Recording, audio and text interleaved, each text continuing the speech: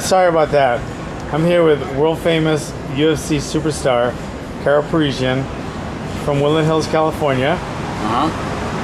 Where the pit started, by the way. I know. Anyway, okay. Now I gotta ask you, just because we're talking about it. Do you think Jason Mayhem Miller looks like Jason Von Flew? Please say no. Not really, because he's too chubby in the face. Jason Von Flew. No, I don't. I couldn't call him that. Okay, what was your favorite toy growing up? Machine guns.